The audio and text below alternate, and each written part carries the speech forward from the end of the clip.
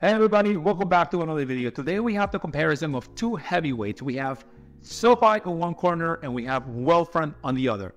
Which of these organizations is for you? Which one fits your specific needs? Because of the high APY nowadays, right now, a high yield savings account, in my personal opinion, is almost like a short-term investment that can give you a return of 4.5%, 5%. I've seen some banks out there offering up to 5.5%, which is absolutely outrageous if you compare it to other bank accounts from brick and mortar stores like Bank of America or Chase or Wells Fargo. So definitely high yield savings accounts, in my personal opinion, are the way to go if you're looking for a safe place to keep your cash while you figure things out in life. Also, if you're looking for inflation protection, if you're looking to build your emergency fund security, you're saving for a purchase, maybe for a house. As you can see here in the picture, what you can see there is my goal house. That's what I'm working towards. I want it just a little small, but I definitely want a big backyard. I don't know about you. Let me know in the comments what you are looking for in a house of your goal house. Not your dream house, but your goal house.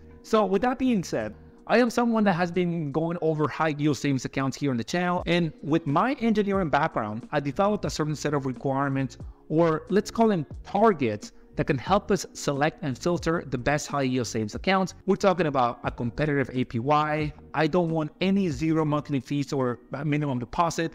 I want easy access to my money.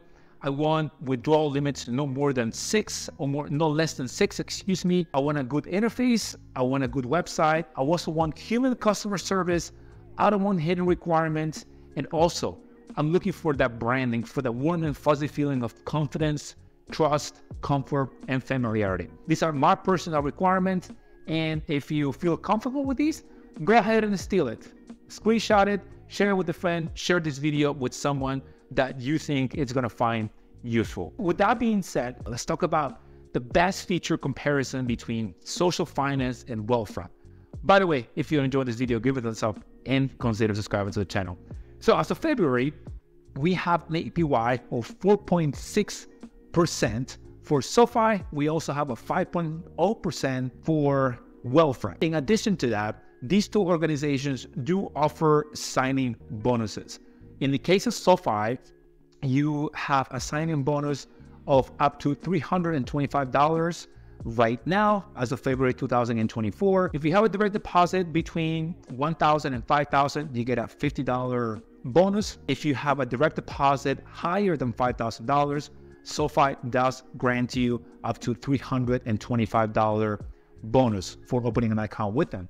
Now, in the case of Wealthfront, Wealthfront takes a different approach. Wealthfront gives you a 0.5% increase in your interest rate for 3 months if you sign up with them and you use an affiliated link.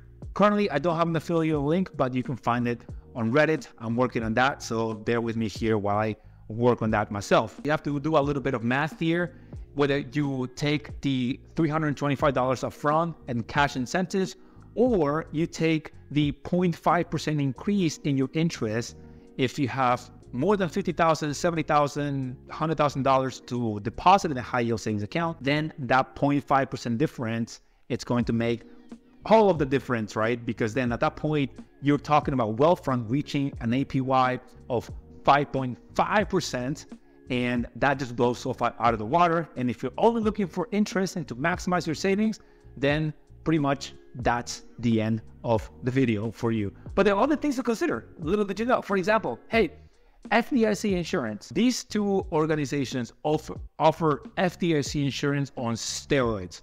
And we're talking about SoFi offering up to $2 million in FDIC insurance and Wealthfront offering up to $8 million. Now, the philosophy or strategy both of these organizations use is the same.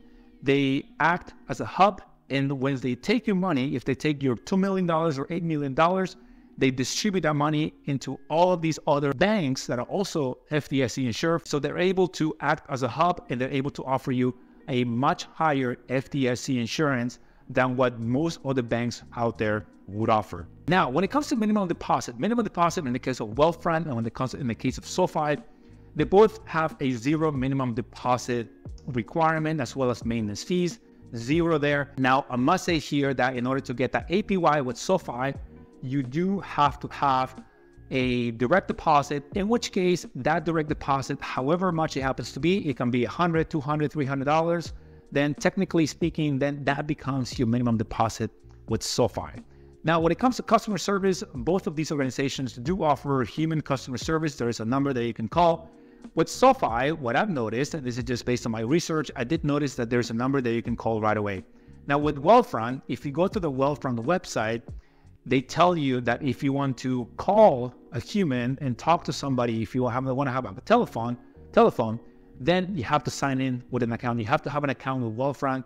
So the way I see this is, I mean, it makes sense, right? You want to have your customer service for the clients, for the people that are calling regarding questions they have regarding their account. So I see no flaw there. Just it is what it is. They're just being more selective with the type of communication services and customer service that they offer to their customers.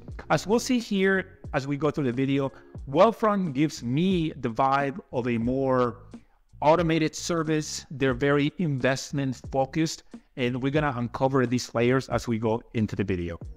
Now, let's go over more features. Let's go over access. When it comes to SoFi and Wealthfront, both of these organizations do offer online, regular, standard access to your account. If you have a checking account with any of these organizations, which they do offer as part of the services, then you do have ATM access through a checking account to your HYSA savings account. When it comes to making deposits, both of these organizations offer very similar features with bank transfers, direct deposits, mobile deposits. When it comes to transfer to external banks, however, there is a slight difference here. Now, in the case of SoFi, they take 2 to 3 business days. Up to 3 business days, in my book, based on what I've seen, it's very, very standard. There's nothing wrong with that. If a bank is taking 4 days, 5 days, 7 days, there's a little bell that starts kind of like making me question whether or not I would want to use that organization specifically. When it comes to Wealthfront, they take between 1 to 3 business days. So it just depends on what you need. If you are someone that is going to be needing your money right away, maybe a better way would be to open a checking account and then just transfer from your savings to your checking, and then you can go to an ATM and access your money that way if you have to have it right away. Now, when it comes to branding, in my opinion, it helps you build a relationship unconsciously, unbeknownst to you, to a certain organization. Now, when it comes to SoFi, I bet you didn't know, but SoFi stands for Social Finance. It was established in 2011 by a couple of business students out of Stanford. While Wealthfront was established in 2008, mainly for investing. It uses a lot of artificial intelligence features. A lot of companies out there, in order to describe Wealthfront, they use robo-advisor because they have automated services to help people make investments for their own lives. So it just depends on what you're looking for and which of these brands speaks to you the most. I'm sure that you're going to relate to one of these organizations best. Now, when it comes to withdrawal limits per month, currently these two organizations offer no limit on the withdrawals per month. And this is very special because there are some organizations out there that give you a limit of up to 6 withdrawals per month. If you guys haven't heard this, up to April 2020, banks were federally limited to give their clients 6 withdrawals per month. However, because of the pandemic and everything that happened, then the Fed said, okay, we're going to stop this regulation. And now it's up to banks to decide how often they allow their customers to withdraw money from their savings account. Now, when it comes to client reviews, NerdWallet gives both of these organizations a 5.0. Now, one of the things that I love saying here when I talk about these banks and giving insights is it's good to go into these reviews and read one by one, what are people usually saying? What are the things that are truly a concern for you? Some people may be complaining about something completely different, and it may not be related to what you're looking for. In that case, is there really a problem? So I suggest that you go dig a little deeper into these reviews and make a decision on which is for you. Now, when it comes to the head-to-head and comparing the best features of these two, SoFi does have a high APY of 4.6%. And on the other hand, Wealthfront has a higher one of 5.0. If you have an affiliate link, you can take that up to 5.5. So Wealthfront will win there. However, SoFi does offer a high cash bonus of up to $325. Wealthfront offers you an APY of 0.5% additional to what they're currently offering. So just depending on how much money you have, then that may be a little higher than the $325. Also, both of these organizations offer no minimum deposit, no monthly fees. Now, Wealthfront does offer a $8 million FDIC insurance. I can even say that out loud. That's so much money, man. That's such a high FDIC insurance. And also, you have FDIC insurance from SoFi at $2 million. Now, the way I see this, SoFi, it's more geared towards having good tools for checking and savings, while Wealthfront is a little bit more investing heavy focus. At least that's the reputation and the vibe that I personally get. And lastly, both of these organizations also have good customer reviews. So which one would I choose? Based on the way I see these two organizations, if I'm looking for a basic checking and savings, if I'm looking for a cash signing bonus of up to $325, if technically speaking, I don't have any investment needs yet, doesn't mean that SoFi doesn't offer these features. They do, but it's the reputation that I personally get that they're more geared towards checking, savings, helping you save money, maybe getting a few loans here and there if you're into that. Then I will go with SoFi. However, if I'm looking for the highest interest rate, if I'm looking for a higher FDIC insurance, if I wanted more options or tools on investing, and my personality is more tech heavy, a more modern, visionary, futuristic, Wealthfront just gives me that vibe, and I would choose Wealthfront if I were looking for those things. So of course, at the end of the day, it all depends on what you are looking for, what you are the most familiar with, and which of these organizations speak to you the most, which one meets your needs. If you are interested in opening an account with any of these organizations, check the links in the description.